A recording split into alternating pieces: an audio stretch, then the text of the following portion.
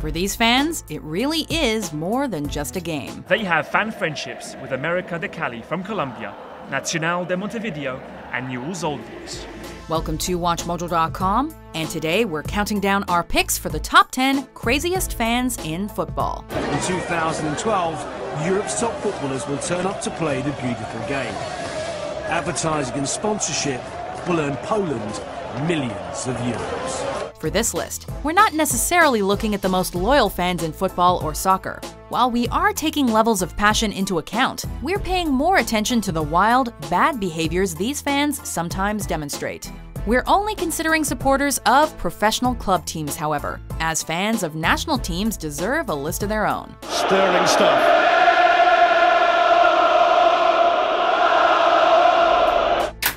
Number 10. SS Lazio. If you go and look at the history, you realize how important it is to be a Lazio fan. Our first entry introduces a type of fan group we'll see repeatedly on this list: ultras. Supporters of big clubs like Lazio and their similarly rowdy rivals Roma proudly wear their ultra fandom on their sleeves, sometimes resorting to hooliganism and violence, especially in derbies. I was with a friend of mine. We had the Lazio t-shirt. We parked the car near Kubasut, and 12 Roma fans attacked. They pushed me on the ground. They killed me. Lazio's ultras, the Irriducibili, revolutionized fandom across Italy beginning in 1987, ditching the traditional drums and instead showing support and adding intensity to matches using chants.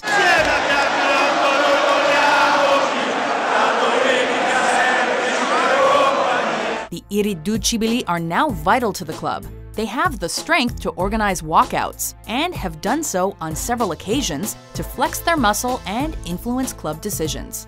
They've even gone so far as to deliver 10 bags of manure to the team's training ground in protest of bad results. Lazio win 5-0, but the Irriducibili still protest, chanting at their fellow fans. Number 9. Wisła Kraków.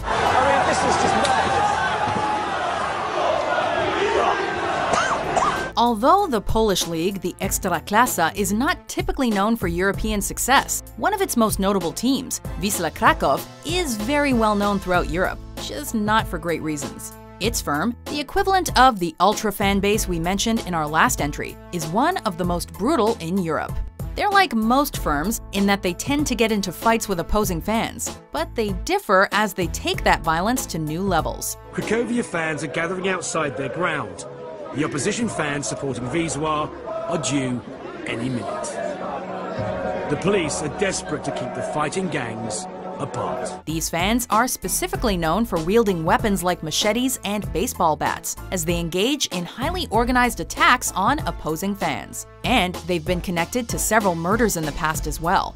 They're less football fans and more trained warriors. The hooligan problem exists at every level in Polish football. Number 8. Borussia Dortmund. The atmosphere at Dortmund is intense on a quiet day. There's a reason Borussia Dortmund is pretty much everyone's second favorite team in German football, and it doesn't have to do with the attractive game they play. Their fans are a joy to behold. The South Terrace is the magnetic hub, regularly drawing 80,000 fans into the stadium. It's unrivaled in Europe. Arguably the most committed in the game, they balance passion and love with pure crazy behavior. Dortmund typically sells out the 27,000 tickets for its massive standing section, known as the Yellow Wall. The wall coordinates with club officials to create some of the most visually stunning fan displays in the world. And the buck doesn't stop there. In 2012, a group of Dortmund fans broke into bitter rival Bayern Munich stadium and changed its light configuration to the famous Dortmund black and yellow, even if it was just for an advertisement. Now that's commitment. Borussia Dortmund's Yellow Wall, an iconic part of the Bundesliga experience. Number 7. Newell's Old Boys. Also in Rosario are Newell's Old Boys. Their fans are called leprosos, lepers. Now we move to Argentina, where we come across another form of fans, the Barra Bravas. Quick explanation, they're pretty much like ultras and firms, but a rose by any other name, right?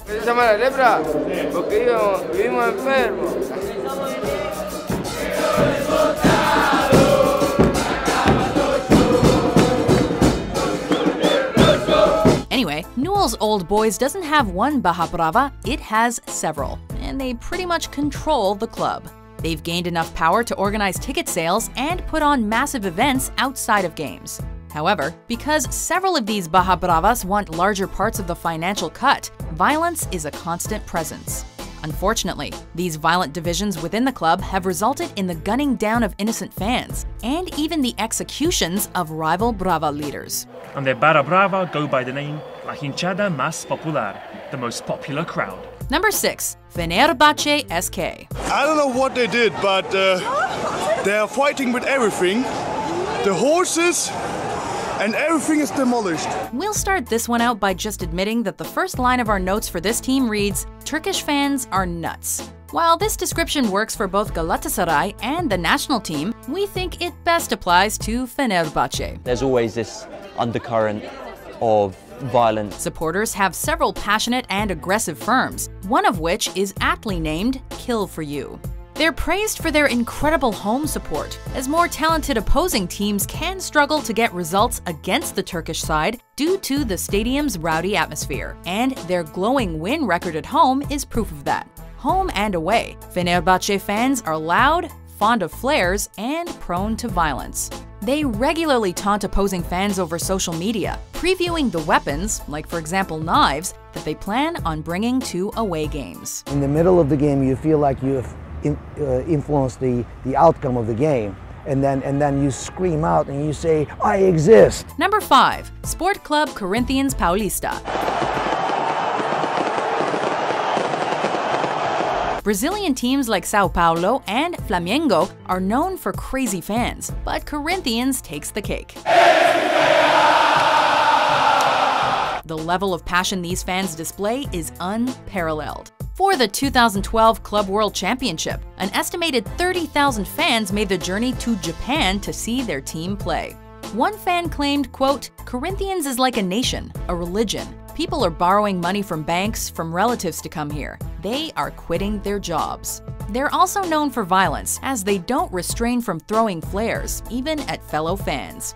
This has led to tragedy, as a 14-year-old away fan was once killed after being hit by one. As a result, Corinthians has had to occasionally shut the public out and play games behind closed doors just to ensure the safety of all involved.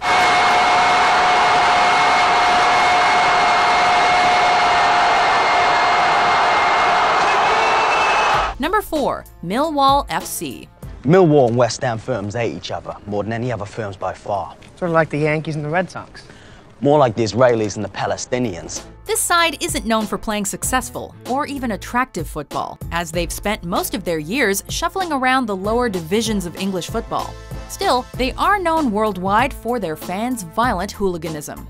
Their firm, the Bushwhackers, have incited some of the worst ever football-related riots, including the 1985 Kenilworth Road riot, the 2002 Birmingham playoff riot, and the 2009 Upton Park riot, all of which spiraled into mob violence that included hundreds of fans.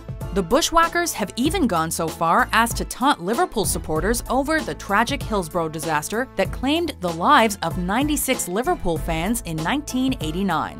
Millwall fans have featured in several football hooligan movies, and as you can probably guess, they were the villains.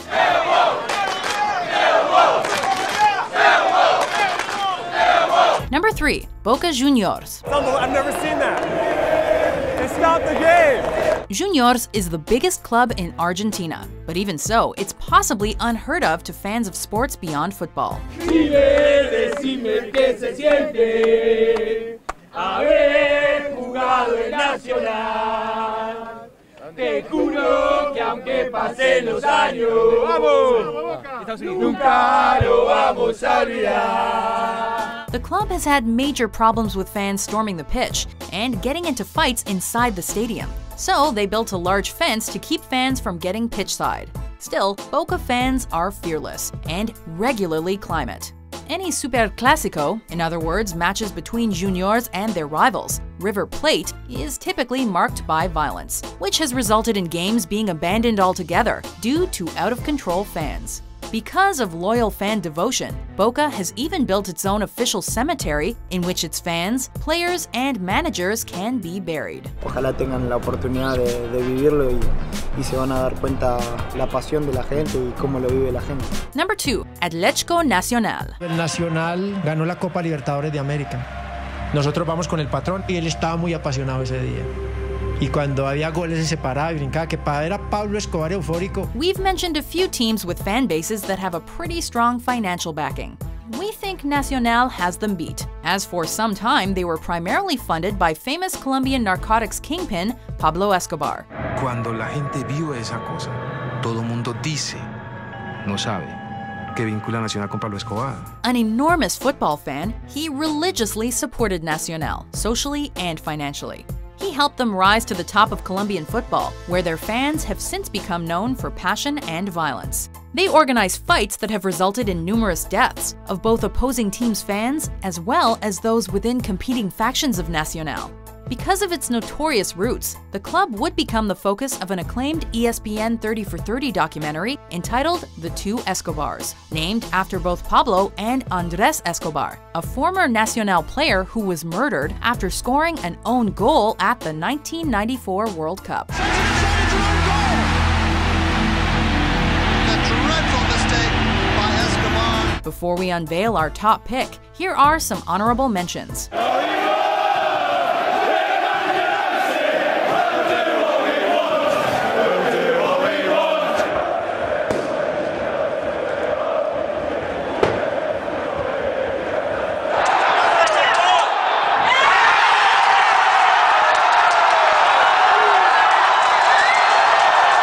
Del Napoli si fanno ammazzare per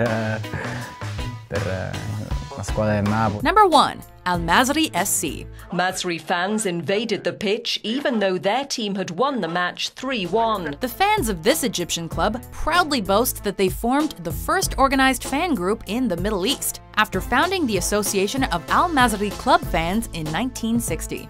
Maybe so, but now Al-Mazri fans are known primarily for violence. They made headlines around the world when they incited the Port Said Stadium riot in January 2012. After an important win against rival Al Ahly, Al-Mazri fans stormed opposing fans, causing a stampede resulting in 74 deaths and 248 additional injuries. It was the worst incident of football violence in Egypt since 1996. Many fans have since been sentenced to jail time, and in April 2015, an Egyptian judge sentenced 11 of the worst offenders to death. Egypt's domestic league was also shut down for 2 years by the country's government following the riot. Football violence in North Africa has increased since political unrest began sweeping across the region more than a year ago. Do you agree with our list? Which football fans do you think are the craziest? For more fascinating top 10s published every day, be sure to subscribe to WatchMojo.com. Y alcanzó a exclamar, "Mami, lo van a matar." Le dije, "No, mi amor, por eso no lo matan a uno. A Andrés lo quieren mucho en Colombia.